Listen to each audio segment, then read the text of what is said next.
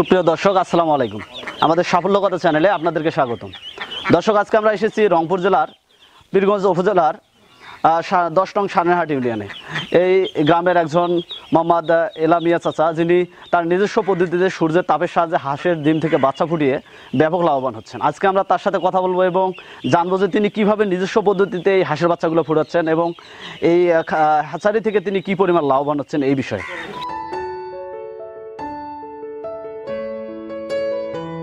চাচা, আসসালামু আলাইকুম। ওয়ালাইকুম আসসালাম। কেমন আছেন আপনি?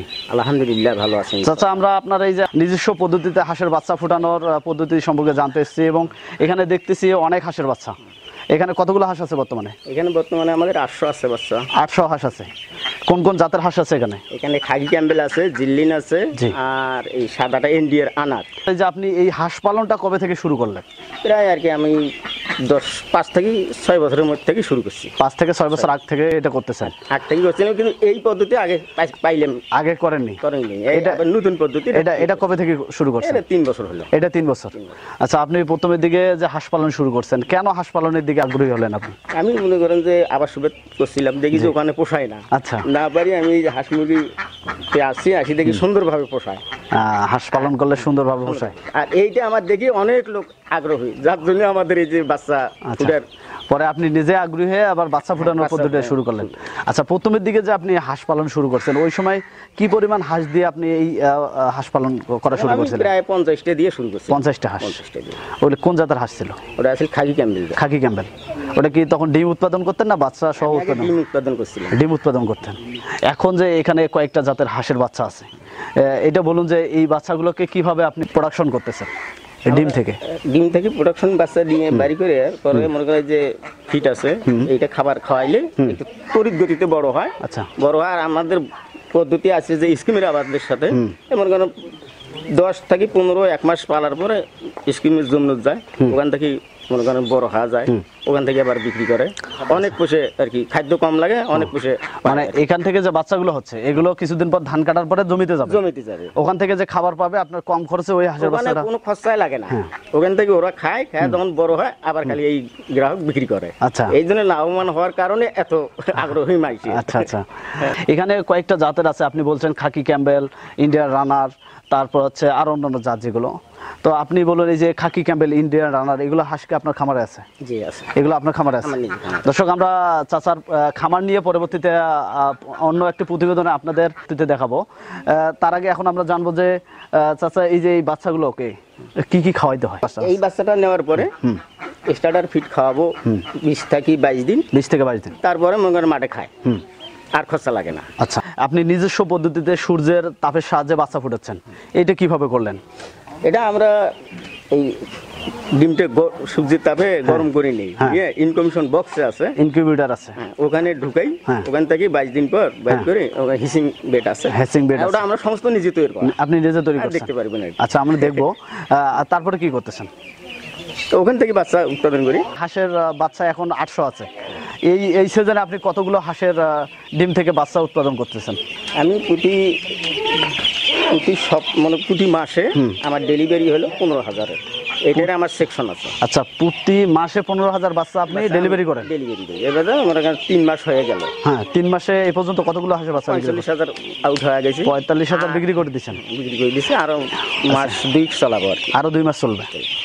আচ্ছা, এই যে 45,000 হাঁস আপনি বিক্রি করে ফেলছেন, এই মাসে এখন চলতি মাসে কতগুলো হাঁস বিক্রি করছেন? চলতি মাসে 10,000 হবে আর কি। আচ্ছা, এই হাঁসগুলোকে আপনি কোথায় কোথায় বিক্রি করতেছেন?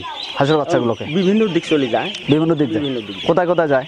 মনে করে যত জায়গা আছে, যেখান থেকে আসি সেখানে। আজকে মনে করেন যে সানেরহাটে গেল, তারপরে তোমার এই পীরগঞ্জে গেল। এই যে বাচ্চাগুলো আপনি বিভিন্ন জায়গায় বিক্রি করতেছেন, এই হাঁসের বাচ্চাগুলো কত সহ বিক্রি করতেছেন? কত টাকা সহ? 3,000 টাকা সহ বিক্রি করতে। 3,000 টাকা সহ, মানে একটা হাঁসের বাচ্চার দাম 30 টাকা। 30 টাকা করে। এই বাচ্চাগুলোর রোগ ব্যাধি সম্পর্কে যদি আমি একটু বলি, যে বিভিন্ন সময় আমরা দেখা যায় যে হাঁসের বাচ্চার রোগ ব্যাধি হয়, আপনি এখানে কিছুদিন রাখার পরে বিক্রি করতেছেন, এই রোগ ব্যাধির বিষয় বলুন, যে হাঁসের বাচ্চাগুলোকে কি কি রোগ ব্যাধি হয়? এই হাঁসটা এই জন্য রোগ ব্যাধি কম হয়। মনে করেন দেখেন, আমাদের এটা হলো একদম নতুন। এখানে হলো হাঁসটা যখন বাচ্চাটা ডিমটা আলাদা করে নেই, ধুই, আবার গরম পানি স্যাভলন দিয়ে ধুই, ধোয়ার পরে আলাদা রাখি, হ্যাঁ। ডিমটা আলাদা, বাচ্চাটাও আলাদা হলো, এখানে কোনো মায়ের সম্পর্ক নেই, আচ্ছা, ওখানে জীবাণু নাই, ওই জন্য এটা উন্মুক্ত বলা যায়। এই বাচ্চা ফুটানোর কতদিন পর আপনি এই বাচ্চাগুলোকে ডেলিভারি দেন ফার্মারদের কাছে? 24 ঘন্টার মধ্যে রেখে দিই। 24 ঘন্টার মধ্যে। ওই সময় তো আর বাড়তি আপনার পরিচর্যা করতে হয় কোনো না। কিছু করা লাগে না, তো সেক্ষেত্রে তো আপনার খাদ্য বাবদে ওখানে কোনো খরচ হচ্ছে না। ওখানে খাদ্য কোনো খরচ নেই। আচ্ছা, শুধু আপনি বাচ্চা ফুটাচ্ছেন এবং দিয়ে দিচ্ছেন। দর্শক, আমরা চাচার মুখ থেকে ওনার এই যে হাঁসের হ্যাচারির বিস্তারিত বিষয় সম্পর্কে জানলাম যে তিনি কিভাবে এই বাচ্চাগুলো উৎপাদন করতেছেন, কোথায় বাজারজাত করতেছেন। তো আমরা এখন চাচার ওই ইনকিউবেটর যে নিজস্ব পদ্ধতিতে যেটা তৈরি করছে, যেটা সূর্যের তাপের সাহায্যে এই ডিমগুলো থেকে বাচ্চা ফুটাচ্ছে, আমরা ওটাই দেখবো। চলুন চাচা, চলুন।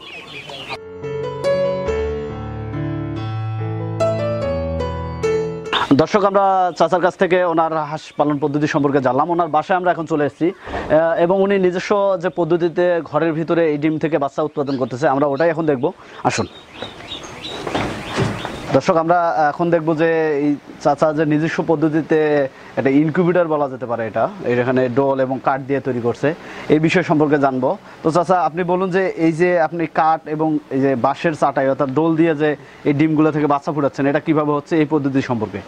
এটা আমি সমস্ত মানে নিজের অভিজ্ঞতায় তৈরি করছি। আচ্ছা, সমস্ত করার পরে আমি এইখান থেকে বাচ্চা উৎপাদন করে দেখতেছি যে বৈজ্ঞানিক পদ্ধতি বাচ্চা কেমন ভাবে তৈরি করা যায়।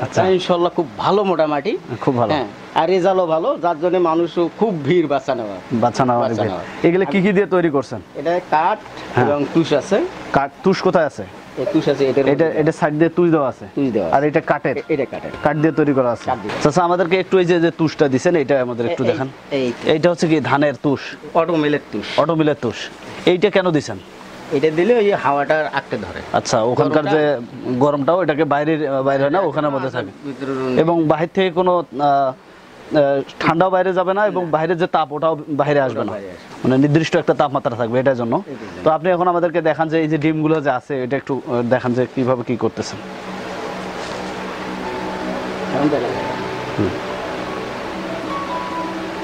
আচ্ছা,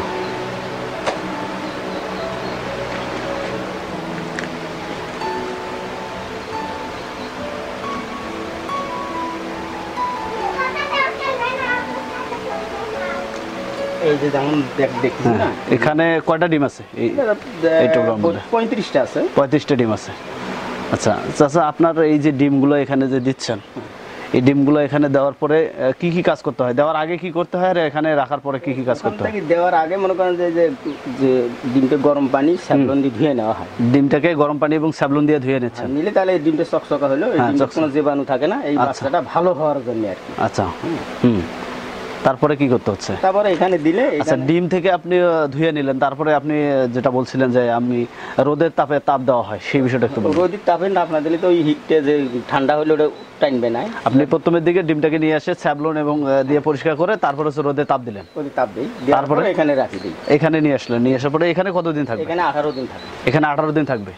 এটাকে ইনকিউবেশন বক্স করা হয়। এটাকে ইনকিউবেটর বক্স। আপনার কাছে এটা ইনকিউবেটর বক্স? আমার কাছে বানা বক্স, আপনার নিজস্ব বানা বক্স। এইখানে কতদিন রাখতেছেন? এখানে 18 দিন পর্যন্ত রাখতে। এখানে 18 দিন থাকবে। সেই 18 দিনে এখানে তো আর কোনো কাজ নাই আপনার? ওখানে আর কোনো কাজ নেই। আচ্ছা, এইখানে বর্তমানে এরকম কয়টা ডোল আছে? এটা ডোল আছে বোধহয় 18টা আছে আমাদের। 18টা ডোল আছে। একটা করে ডোলে কতগুলো ডিম দেওয়া থাকে? ডোলে 1500 ডিম ধরে। 1500। আচ্ছা, মাসে কতগুলো ডিম থেকে বাচ্চা ফুটান? মাসে তো এখানে তো অনেক আছে, মনে করেন যে 30,000 পর্যন্ত ফুটের ক্যাপাসিটি আছে, তবে ডিম ব্যাগর আর অর্থ শর্টের কারণে ডিম পাচ্ছেন আপনি চাহিদা মতো, এটার কারণে আর কি। তারপরে কতগুলো বাচ্চা এখান থেকে? তারপরে মনে করেন মাসে আর কি 15, 12, 15, 10 এরকম সাপ্লাই দেওয়া যায়। আচ্ছা, সাপ্লাই দেওয়া যায়। আপনি বললেন যে এখানে 18 দিন রাখেন, এই ডিমটাকে 18 দিন রাখার পরে কি করতেছেন? এখানে 18 দিন রাখার পরে এখান থেকে মনে করেন ওই যে হিসিং বেড আছে, হ্যাসিং বেড আছে, ওই যেখানে যে বাচ্চা ডেলিভারি হয় ওইখানে নিয়ে গেলাম। আচ্ছা, ওইখানে যাওয়ার পরে কতদিন থাকবে? ওখানে থাকে 10 দিন। ওইখানে 10 দিন থাকে। 10 দিন থাকার পরে বাচ্চা ডেলিভারি হয়, বাচ্চা ওখান থেকে বাচ্চা বাইর হয়, ওইটাকে ডেলিভারি দিয়ে দিচ্ছে।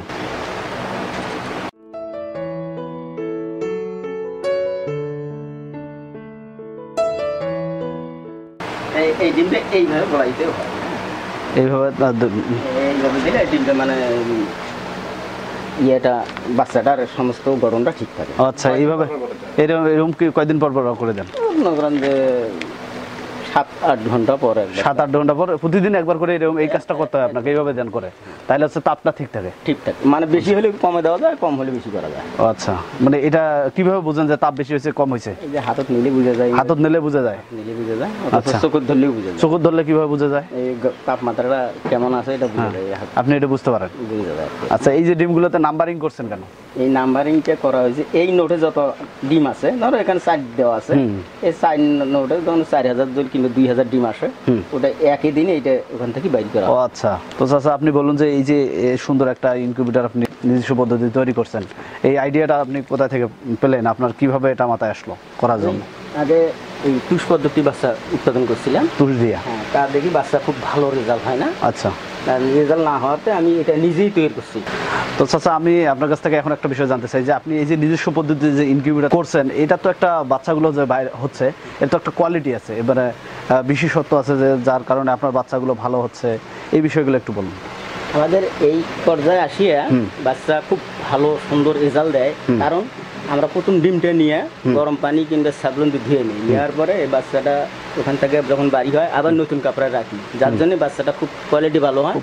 মানুষের কাছে যা মরে না, অথচ বাচ্চাটা সবারই কাছে কি পৌঁছেছে ভালো, এই জন্য এত ভিড় হয়ে গেছে আমাদের। আচ্ছা, এটা তো যে বৈদ্যুতিক যে ইনকিউবেটরটা আছে তার থেকে অনেক ভালো, কারণ হচ্ছে কি যে এখান থেকে যে বাচ্চাগুলো আপনি প্রোডাকশন করতেছেন তার রেজাল্টটা অনেক অংশ ভালো পাচ্ছেন, এবং আপনি এটা বিদ্যুৎ সাশ্রয়ী, যেটাকে বিদ্যুৎ ব্যবহার করতে হচ্ছে না, এবং কেউ যদি গ্রামগঞ্জে যেখানে বিদ্যুতের সুবিধা নাই সেখানেও তারা এইটাই নিজস্ব পদ্ধতিতে করতে পারবে। হ্যাঁ, ওরা যদি আসে আমার কাছে আগ্রহ হয়, তাই আমরা ইনশাল্লাহ তাদেরকে সুন্দরভাবে বুঝিয়ে দেবো, দেশের জন্য ভালো হবে আর কি, এই জন্য।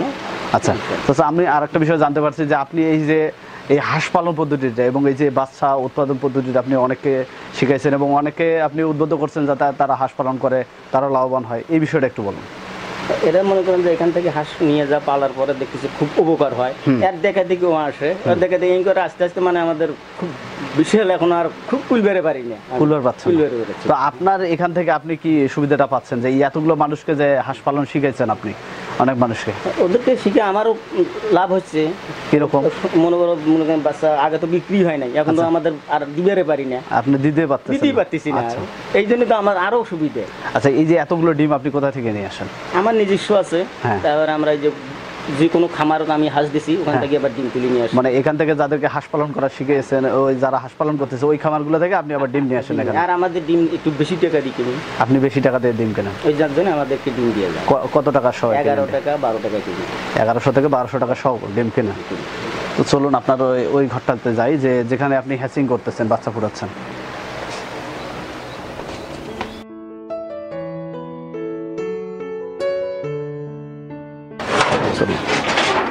চলুন ভেতরে চলুন।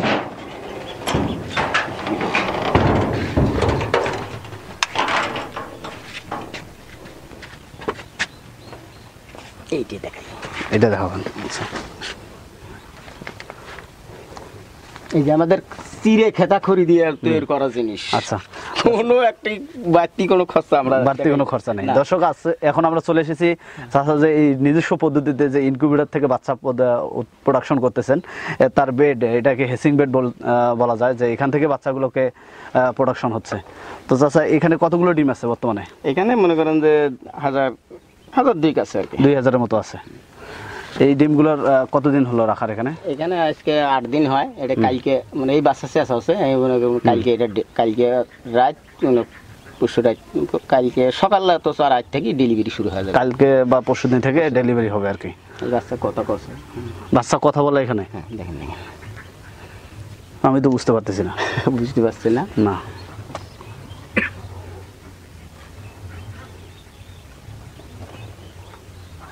ডিমটার তাপটা দেখ, তাপ তো অনেক।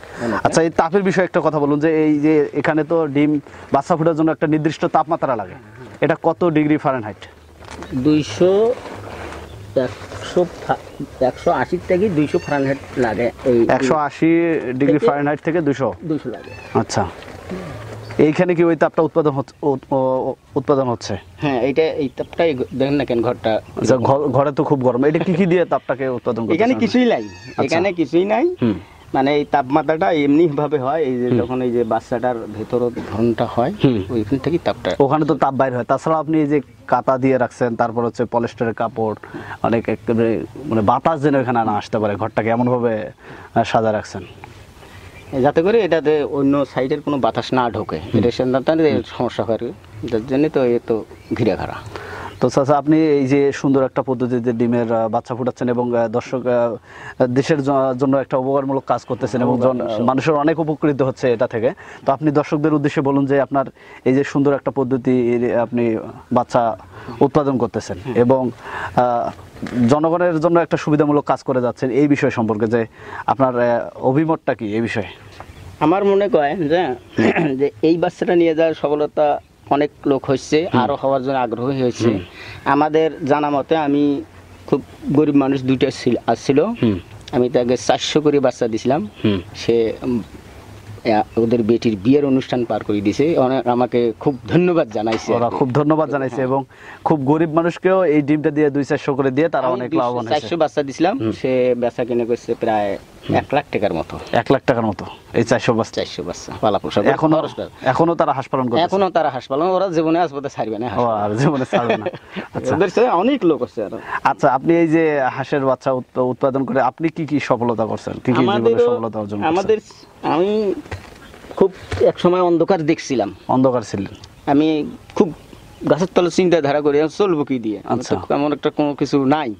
তা আমি ইনশাল্লাহ এই হাঁস পালা অবস্থার থাকি এখন আশা করা যায় কিছু করছি আর কি, যা আমাদের তো ছিল না কিছু, এই বাড়িঘর, এই ডিগি, আচ্ছা, এই যে হাঁসের খামার, আচ্ছা, ওখানে আর কি করছি কিছু আর কি, জমি জমা কিছু করছি, বাড়ি করছি, 2টা মেয়েকে আমি বিয়েও দিচ্ছি, 2টা মেয়েকেও বিয়ে দিচ্ছি ইনশাল্লাহ। আচ্ছা, আলহামদুলিল্লাহ, খুব ভালো।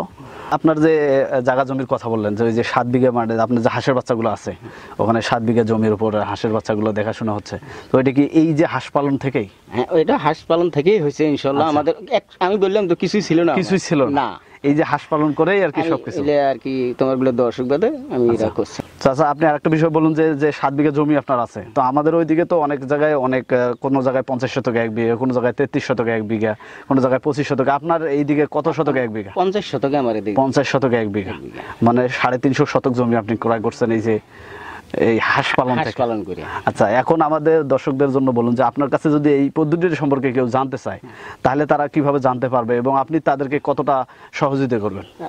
আমাদের নাম্বার থাকবেই, আসি যোগাযোগ করে আমরা পুরো সহযোগিতা আপনি করবেন এবং বাকি জীবনটা যারা আপনার এইটা নিয়ে পরিকল্পনা, এটাই নিয়ে আমার পরিকল্পনা। আমি শিখেওছি অনেক, বিভিন্ন চলাচ্ছি কিভাবে আগে যাওয়া যায়।